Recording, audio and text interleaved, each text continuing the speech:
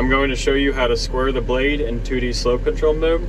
This works for your blade angle, so if you want to push material in a straightforward path and not have an angle and make sure that you have zero angle, this is what this is for. On your rear view camera monitor, you go to slope control, you hit settings. The third one down should be square blade. Hit accept.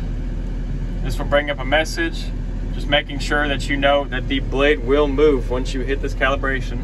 So if you hit OK, we will watch and see that the blade will return to the squared position. This is useful if you don't know what your angle is and you want to reset to make sure that you're on zero, or if you are doing a calibration procedure and you need to recalibrate it, this is how you can see whether or not it is actually squared.